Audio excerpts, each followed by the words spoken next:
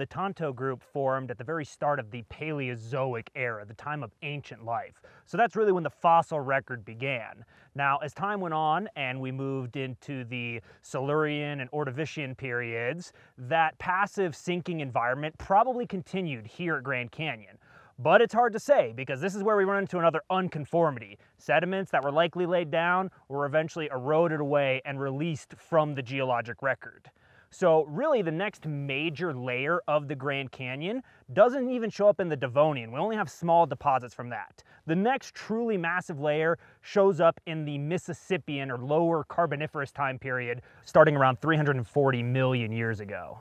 That's when another oceanic transgression covered North America. But this ocean went much further to the east, reaching as far as Kansas and Kentucky. So way out here in the Grand Canyon region, we were far offshore in an environment that was perfect for those shale-bearing creatures, producing calcium carbonate, leading to lime mud, and eventually limestone. So here at the Grand Canyon, we have a very thick layer of almost pure limestone known as the Redwall limestone.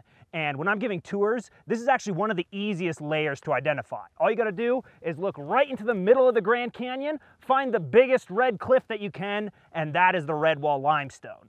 Now that limestone is actually rich in shallow marine fossils. So it's about 450 feet thick today, but the ocean that it formed in was probably no more than 300 feet deep. So that's kind of a paradox. How did that thick of limestone form in such a shallow ocean? Well, the key was offshore subsidence. The land was slowly sinking here, but just as fast as the land was sinking, that lime mud and limestone was building up. So over time, that limestone was getting thicker and thicker and thicker as the land sank, but the ocean above it remained relatively the same depth. Now that nice pure limestone is actually typically gray in color, but here we call it the Redwall limestone. Well, that name is actually kind of a misnomer. The rocks themselves are actually not red. It is that nice gray of your typical limestone. But the rocks above it, they are rich in iron oxide. And as rain and precipitation brings that iron oxide out of those upper rocks, it bleeds down and kind of stains the face of the Redwall limestone. So when you're looking right in the middle of the Grand Canyon, you find this 400-foot thick piece of limestone, that's the Redwall. And for hikers going down and back up, that's 450 feet of limestone that you gotta hike through. Eventually, that Redwall ocean regressed back to the west, and for about 10 million years, that Redwall limestone lay exposed here in the Grand Canyon region. But by around 320 million years ago, tectonics were changing once again, and all of the continents were colliding together, starting to form the massive supercontinent Pangaea. But this area was still right on the coast. However, to the north and east of us, that tectonic activity led to an uplift of a mountain range geologists called the Ancestral Rockies. And as those Rockies rose to the north and east of us, right here some basins would start to form. Up until this point in time, most of the sediment here had been deposited by oceans, but that Ancestral Rockies started sending grains of sand and gravel downhill, filling up these basins. And this was kind of a wind-blown desert environment.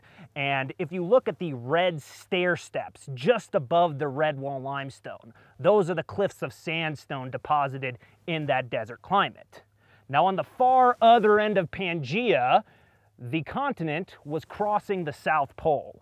And in that cold area, periods of glacial expansion and recession were very common during this area. And as those glaciers shrank, more fresh water entered into the ocean, sea levels rose, and periodically this area would be covered in oceans. So for a few million years, those ocean transgressions would come in and cover this kind of wind-blown desert environment. So in what's known as the Supai group, you get a mix of sandstones, shales, mudstones, and even a few limestones.